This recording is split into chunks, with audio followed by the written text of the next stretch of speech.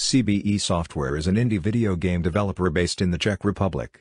It was founded in 2006 as Cardboard Box Entertainment CBE. The first released title was an adventure game Ghost in the Sheet. The studio was then inactive for a few years and its members worked on titles such as Darkfall 2 Lights Out, Barrow Hill and Tale of a Hero. 1. The studio was in 2011 renamed to CBE Software and became a real company. A year later it released 3 games, JULAA and JULIA Untold.